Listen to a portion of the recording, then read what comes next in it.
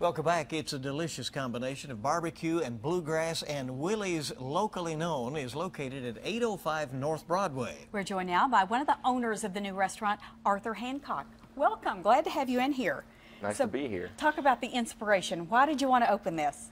Well, I had come home to Kentucky and I was fixing to maybe move back to Nashville to play some music, and my partner called me and told me what he was trying to do, which was promote local music, bluegrass, and the food was good that we wanted to make, and I said, well, I might as well stay home in Kentucky because this is my roots. So you're doing bluegrass music here, right over there? Yeah. Right here in Kentucky, and reaching out to all the guys that are in the local area and giving everyone a place to play and some good food to have while you're listening. So it's been really And you're fun. Actually hosting the Red Barn broadcast too on Wednesday nights, is that right? Wednesday nights, this all kind of happened very quickly. I went from being a horse farmer to a restaurant owner and a music show host. Very quickly. And it's all live from the restaurant. That's a lot of fun. Do you like folks to come out and join you picking? I do. Yeah? I do, very much so. I'd like Sundays to become basically the jam day. And I tell people if they come in any day and we're in there and they want to eat lunch and there's no music, I'll get up on stage and pick for them. So. You're always going to get up there I'm and join always in there and perform. Okay, the menu. Tell us about the food. Looks really good. Well, I was excited. I got some advice from a guy in Lexington, and I found a guy in Paris, Kentucky, where I'm from, named Ben Berry, and he's been incredible.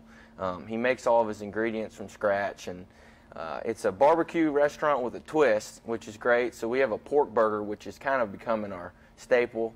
It's this huge pork burger with a fried green tomato. I wish I could show you. Yeah, huge. It's a stack. When you get it, you'll be like, well, how am I going to handle this thing? Big old pork burger. It's got fried green tomato and smoked cheddar cheese and sliced red onions that are caramelized in a hot pan. It's very good. And then my favorite's the loaded baked potato. We have this huge baked potato that's split and covered in your choice of barbecue, which could be chicken, pork, or brisket. So it's really good. Okay, I'm hungry after hearing all that. Fried pickle spears, I see. Yeah, so yeah, 2 or 3 interesting offerings exactly. as far as appetizers as well. All right, folks can come out. They can hear the house band as well, right? Yes, indeed. There's always music, and if you're out there and you play music, come see me because I'm looking for more local people to join in and you know, really showcase what Lexington's all about. Because we have people come in from.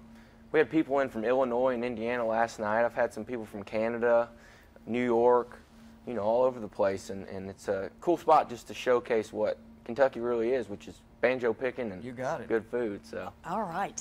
You make it sound like a lot of fun. I'm having Hope fun. everybody will come on out and enjoy.